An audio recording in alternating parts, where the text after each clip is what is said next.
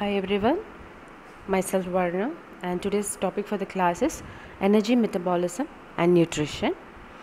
Here in this class you'll learn about certain terminologies which is related to the energy, metabolism and some basics on nutrition. So as you all know, what is energy and how it is metabolized. How is energy obtained for our normal activity? It is through the diet which we take in. So this energy is utilized by the body for the activities and functions, physical activities, and for the functions of our organs, etc. So energy is obtained from the carbohydrates, proteins and lipids. In these three forms we are having our diet, and energy is obtained from these forms, and this energy is utilized for the functions of our organs and also for the physical activities. Okay, moving on to the topic. First term, calorific value. What is calorific value? The definition given is, it is the energy content of a food which is measured in calories. 1 calorie is the heat required to raise the temperature of 1 gram of water through 1 degree Celsius, and it is expressed in kilocalories, kcal. 1 kcal is equal to 1000 calories. The next term is respiratory quotient. It is defined as a ratio of volume of carbon dioxide produced in liter per gram to the oxygen consumed in liter per gram. RQ of carb is 1, whereas fat is 0.7 and proteins is 0.8.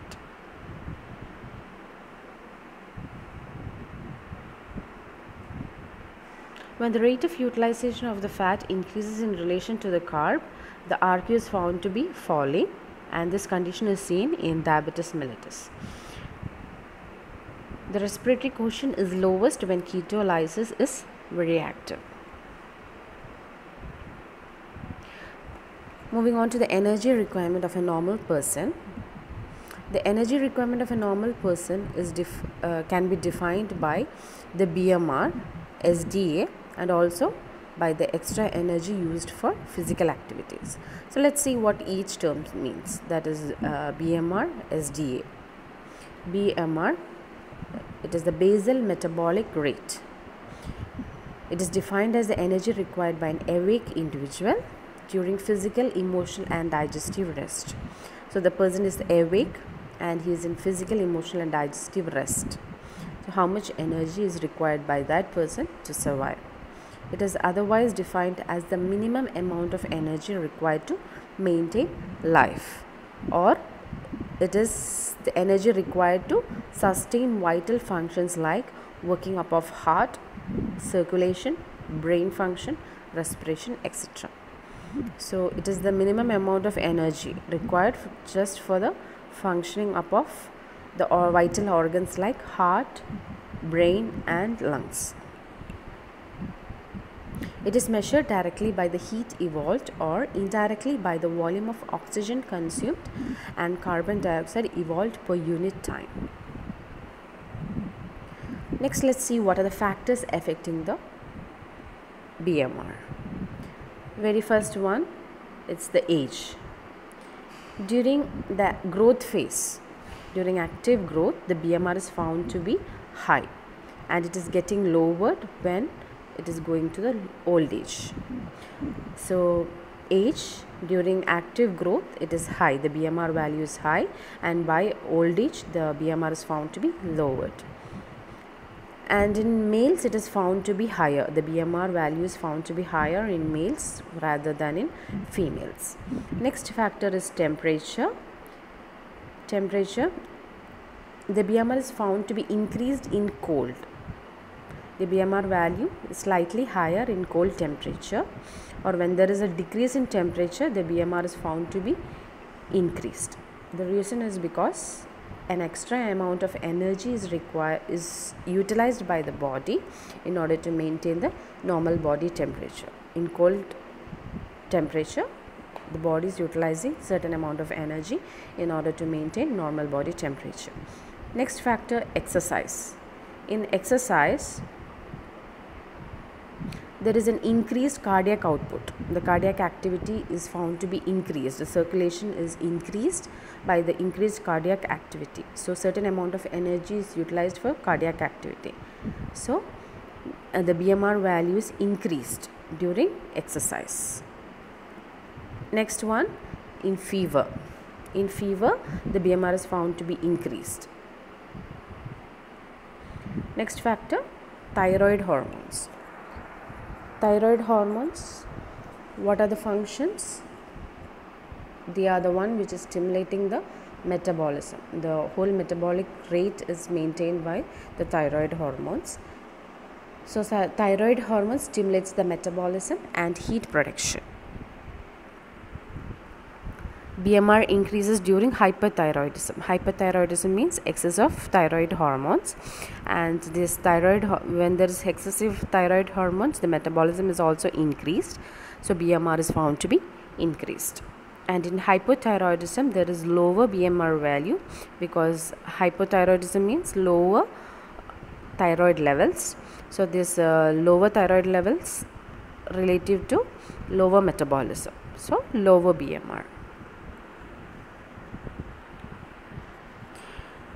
Next, moving on to the normal values. The normal value of BMR is affected by the body surface area. So BMR is depending on the body surface area of the person.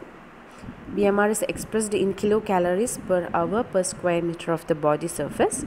For men, it is found to be 34 to 37, whereas in women it is 30 to 35 kilocalorie per square meter per hour. In adults, the value is fixed as kilocalories per square meter per day. Next terminology, resting metabolic rate, RMR. It is the energy required to maintain life.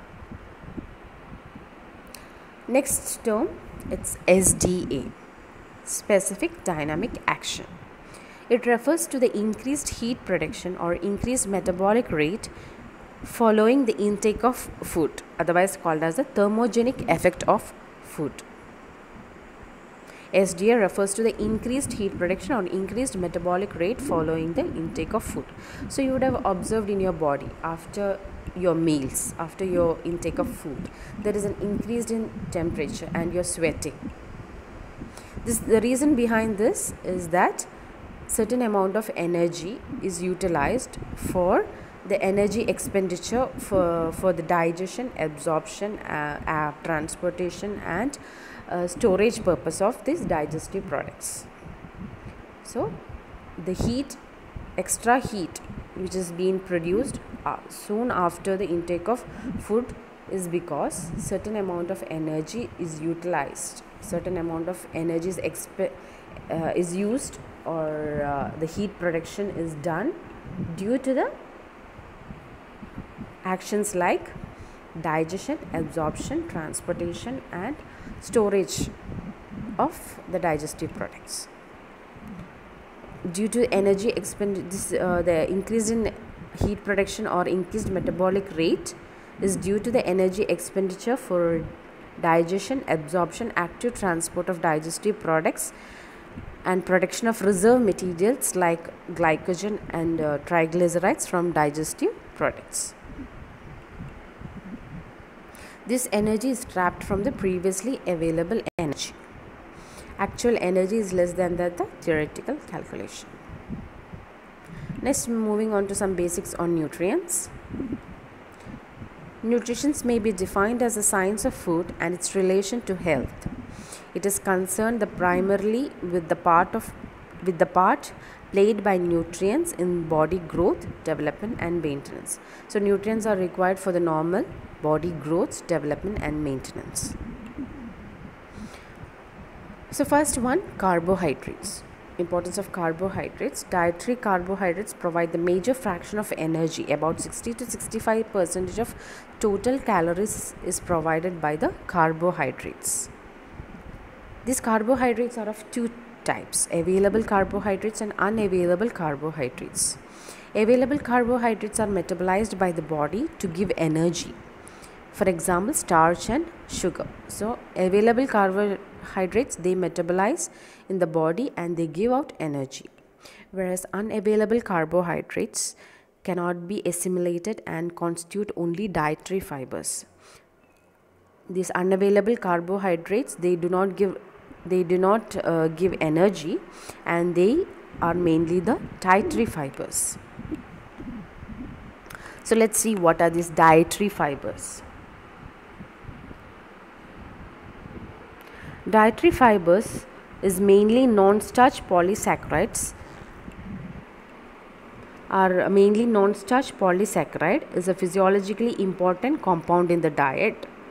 So dietary fibers are mostly found in our diet, and it is unavailable, or it is undigested carbohydrates. They are found in vegetables, fruits and grains. It may be divided into cellulose and non-cellulose polysaccharides. These non-cellulose polysaccharides include hemicellulose pectin, storage polysaccharides like inulin and plant gums, and mucilage. These are all degraded to a greater or lesser extent by the microflora in the human colon. So these are mostly non-degraded or undigested by our microflora which is present in the human colon. The soluble fibers dissolves in water. They form gel, and they are easily digested by the bacteria in the lower intestine. So it is not digested in the stomach, it is digested in the lower intestine. Soluble fibers, they dissolves in water, they absorbs the gel forms, and they are only digested by the bacteria in the lower intestine. So since they are not digested in the stomach, they gives a feeling of fullness in the stomach, and therefore they slows down the rate of food leaving the stomach, and is also found to have certain roles in heart diseases, diabetes and certain colon cancer. The soluble fibers are found in legumes and fruits. Next form of fiber, insoluble fibers. They absorb water, they swollen up, and they results in larger, softer stools than which is easier and quicker to pass. So insoluble fibers, they also absorb water and they swollen up, and they helps in preventing constipation as they softens the stool, because they are able to hold up more amount of water. So during the absorption, during the digestion process and during the excretion process, since these fibers are having the capability of absorbing water and swollening up, they helps the stool to be softer. Because of the more water content in themselves, they helps in making the stool softer and thus prevents constipation. The soluble fibers, this also provides a feeling of fullness and helps in intestinal functions, and also found to prevent colon cancer. These insoluble fibers are found in grains and vegetables. Next, the benefits of high fiber diet. They normalizes the bowel movements, helps maintaining the bowel health, and also lowers cholesterol levels. Fiber diet helps in controlling the blood sugar levels. They can slow down the absorption of sugar, and thus they can improve the blood sugar levels. Then this fiber diet aids in achieving healthy weight gain. It gives a more of fullness feeling, and thus it helps in achieving a healthy weight gain. More filling than low fiber foods, so likely to eat less and we stay satisfied for a longer time. And a high fiber food tend to take longer time to eat and to be less energy dense, which means they have a fewer calories from the same volume of food. These are the examples of dietary fibers: cellulose, non-cellulose polysaccharides, gums, mucilage, algal polysaccharides, pectin, hemicellulose, lignin. Its sources and functions are also important. You need to go through it. Dietary fibers are one of the important questions asked. Dietary fibers as such is being asked. Please go through this. moving on to the requirement, an adequate intake of dietary fibers was said to be 14 grams of dietary fibers per 1000 calories. So for a reference of 2000 calorie diet, it is recommended to have 28 grams per day. Okay, moving on to the next component, importance of lipids. Lipids in the form of neutral fats and triglycerides. Lipids are found to increase the cholesterol levels, and also higher levels can lead to cardiac diseases. Recommended daily allowances of fat is 15 to 20% of the total calories, and puffers should be less than that of 30% of total fat, and cholesterol also less than 250 milligrams per day. Next, importance of proteins in our diet. Proteins are the only source of essential amino acids. So that's the importance of proteins. Essential amino acids in our body is obtained from the proteins which we take in. Next, we move on to the nitrogen balance. A normal healthy person is said to be in nitrogen balance when his dietary intake of nitrogen is equal to the daily loss of nitrogen through urine, through feces, and through skin. If the intake is equal to the loss through urine and feces and skin. When excretion exceeds the intake, it is called as negative nitrogen balance. And when the intake is exceeding the excretion, it is positive nitrogen balance. Intake more means positive and excretion more means negative. Is measured by calculating by the dietary intake of protein nitrogen and by measuring the daily excretion. An individual nitrogen balance is depending upon the combination of the dietary nitrogen intake and its physiological state. This nitrogen balance status can be in three forms: imbalance, positive, or negative. Imbalance means the nitrogen intake is equal to nitrogen excretion. Nitrogen intake in the form of dietary, amino acids and nucleotides, etc.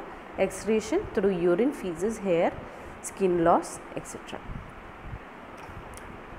Nitrogen balance is said to be positive if nitrogen intake is more than that of excretion. The causes may be during the growth phase, during the childhood and adolescence growth phase, the body is said to be nitrogen positive balance. And during pregnancy, due to the growth of fetus, and in bodybuilding due to the increasing in the muscle mass.